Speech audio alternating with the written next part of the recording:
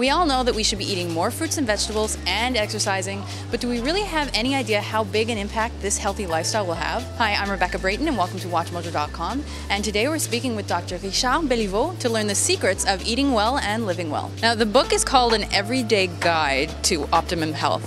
What does that entail briefly? We can prevent about 80% of chronic diseases. Simple change in lifestyle, quit smoking, healthy body weight, major portions of fruits and vegetables, 7 to 10 a day, regular exercise, 30 minutes a day, and staying away from junk food and industrially transformed products will reduce type 2 diabetes by 92%, heart disease by 80%, stroke and cancer by 70%. We become sick at about 50 years old in modern societies, while our life expectancy is about 78 to 82 depending on the countries. That's 25-30 years that we are very sick, taking medication, getting surgery and so on. We can displace the age at which we become sick just by simple change. Eat like the Mediterranean people are eating, the Spanish, the Portuguese, the Italian. Hundreds of millions of people are eating right every day. The Thai, the Chinese, the Japanese. A good example of simple change you can do to improve your quality of your life is replacing the fat you're using with olive oil.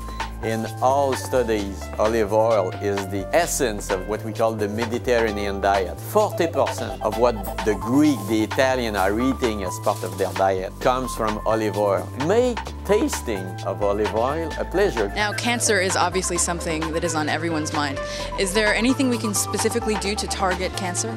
Last year was published the biggest report ever written on prevention of cancer. It was written by the World Cancer Research Fund. They emitted 10 recommendations. What was the first one? Be as lean as possible with a body mass index between 21 and 23. Exactly what we've put in the book. These are the same recommendations. Listen to the big health organization, the World Health Organization, the World Cancer Research Fund. These are the recommendations you should follow. But we prefer to think about pills, supplements and things like that. One of the recommendations is do not use supplements to prevent cancer. Eat this, not supplements. Supplements validate in North American people their bad eating habits. Thank you so much. Thank you, it was a pleasure.